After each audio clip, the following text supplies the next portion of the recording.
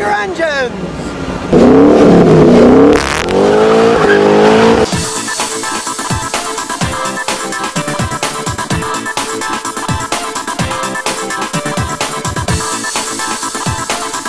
But I've been working on cars for 50 years.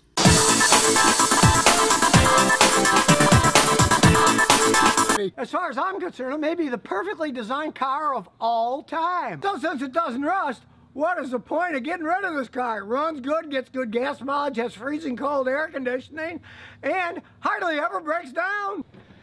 So now you know why I'm still driving this 94 Celica, even though it has hand crank windows.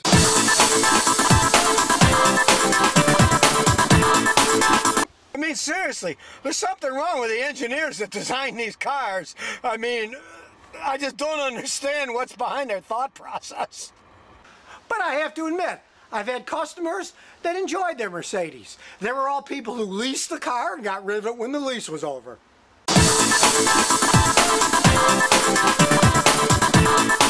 I do this because I hate seeing people get ripped off. And unfortunately, the internet's full of people giving advice to people who are so-called experts, and a lot of them don't know what they're talking about.